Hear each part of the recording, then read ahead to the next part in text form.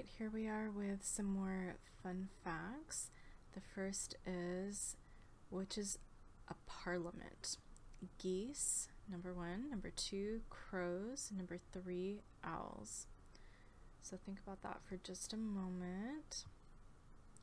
Which is called a parliament, a group of? So like a herd of cattle, what would be a parliament of? Geese? Is it a parliament of crows or a parliament of owls? And the correct answer is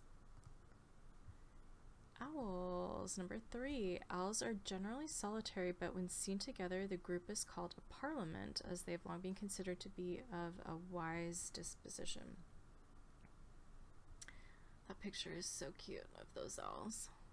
I love it. In Greek mythology, the owl is the symbol for Athena, the goddess of wisdom. Okay, a couple side facts. So if you're interested in what the geese would be called, they would be called a gaggle. So a group of geese is a gaggle, and a group of crows, this one's fun, a group of crows is called a murder of crows.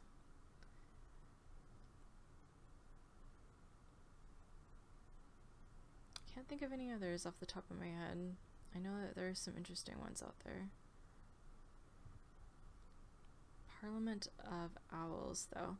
So some side facts about the burrowing owl in particular. We actually had these by our house a few years back, and they were a little bit closer to our neighbor's house, and our neighbors actually called us and said, don't tell anybody about the fact that these are here, because it's going to just enact a lot of excitement and have a lot of people coming over to our place all the time, and we just don't want that. So we said, okay, we'll keep it on the down low, even though you're, I think, supposed to report it to some society of some kind. But they were really cute. So burrowing owls are active during the day, and we did see them. They were very active, going about their business. I don't know what they were doing. I don't know if they were making a nest or what, but they were very active doing something. It says on here, when I did the research, that and this is from defenders.org / burrowing owls.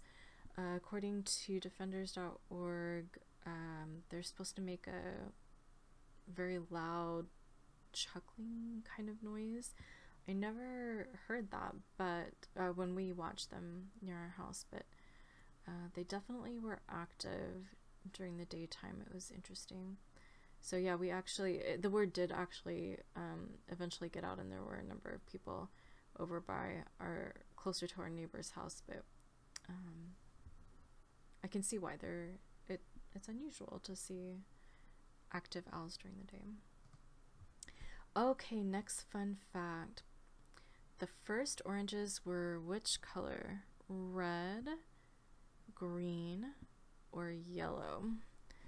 Give that a thought for just a second while I check on something.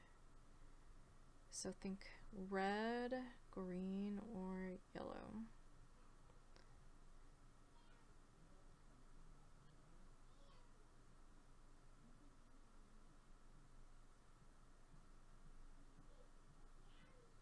All right.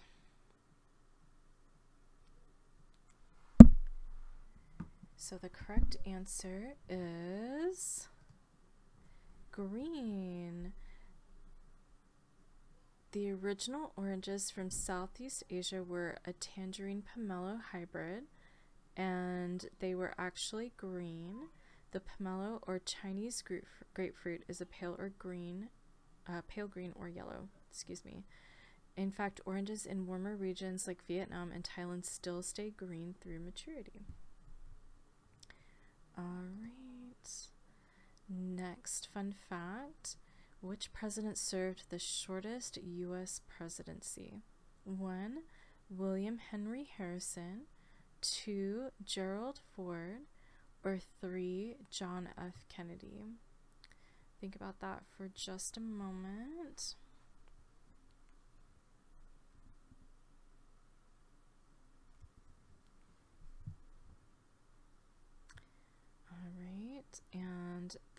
correct answer is William Henry Harrison.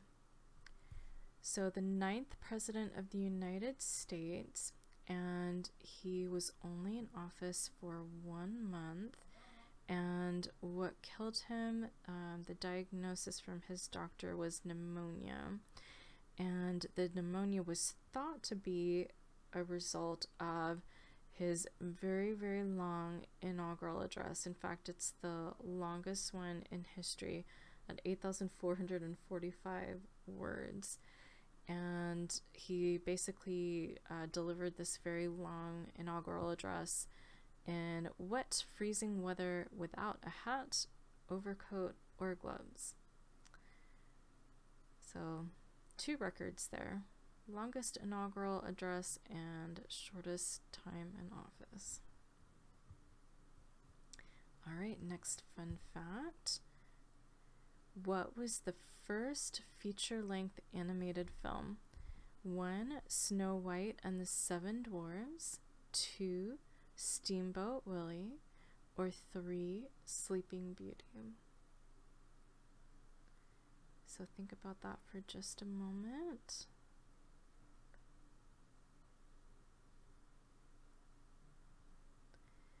And the correct answer is number 1, Snow White and the 7 Dwarfs.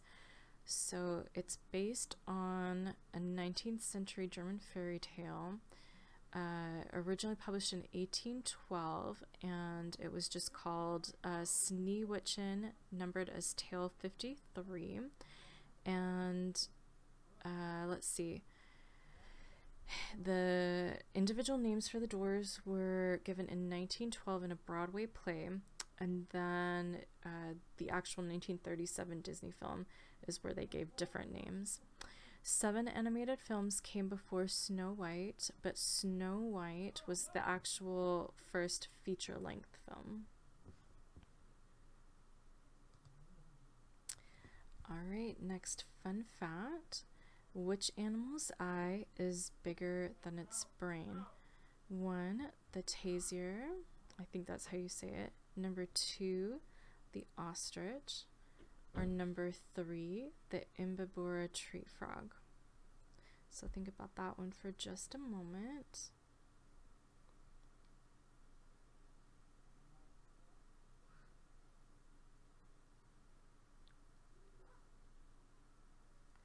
Okay, and the correct answer is number 2, the ostrich. The ostrich has the biggest eyes in the whole animal kingdom, where obviously the eye is bigger than the brain of an ostrich.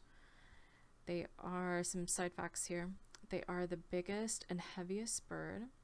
They lay huge eggs. 1 egg is equivalent to 24 chicken eggs in terms of weight. Ostriches are the fastest running bird. They can even run faster than lions or leopards. Very lucky for them. They have very strong legs, and this amazed me. 1 kick can actually kill a lion. And finally, this is pretty amazing to me. A female ostrich can recognize her own eggs, even if they are mixed up with other eggs. That is amazing. Okay, next fun fact. Who is regarded to be the first European to land in North America? Is it 1, Christopher Columbus, 2, Leif Erikson, or 3, I'm probably not going to pronounce this correctly. I don't even know if I pronounced number 2 correctly, but I'm going to go with Bjarni Herjolfsson. Bjarni Herjolfsson. Okay, so think about that. 1, 2, or 3. And the correct answer is not Bjarni Herjolfsson. He is credited with being the first to actually sight North America. but not the first to land. That goes to Leif Erikson. So this is an interesting story. So Bjarni went to go visit his parents in Iceland. He visited his parents in Iceland every summer, apparently, but one summer in 986, his dad went to Greenland instead, and Bjarni decided to visit him in Greenland. He had no compass and no map, and he got lost when a storm took them off course, but he spotted some land off in the distance and noticed it was covered in trees and mountains. He knew that that's not what Greenland could look like, so he turned away and kept trying to look for his father in Iceland. And it turns out that that land that he saw off in the distance when he was searching for Iceland, it was actually Newfoundland, Canada. So he actually he apparently spotted North America first, but he didn't actually go there. He went another way. But Leif Erikson is actually the first to be credited with the landing. So first to land in North America, Leif was the son of Eric the Red, who led the settlement of Greenland and led an attempt in 1000 AD to settle in Vinland, somewhere on the east coast of Canada. 500 years before Columbus, a daring band of Vikings led by Leif set foot in North America and established a settlement. All right, next fun fact. Where is Mount Disappointment located? 1, Australia, 2, America, 3, Canada. And this one's a little bit of a trick question. There's actually 2.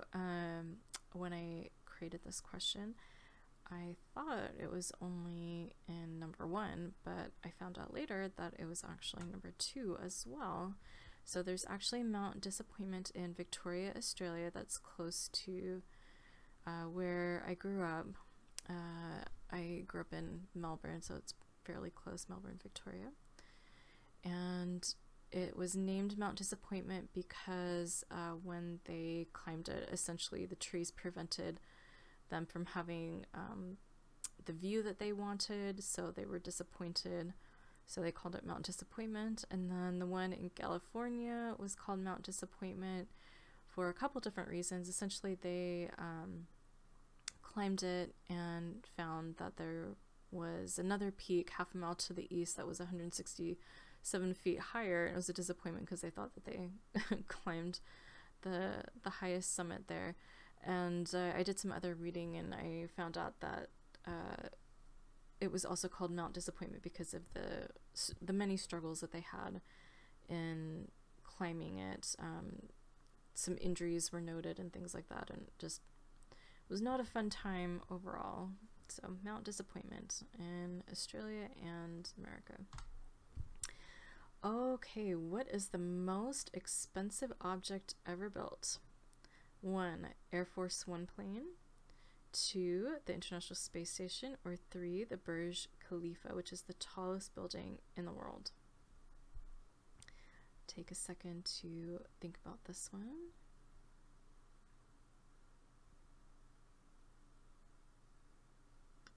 All right, the most expensive object, let's first put it into perspective. So the Burj Khalifa, 1.5 billion approximately.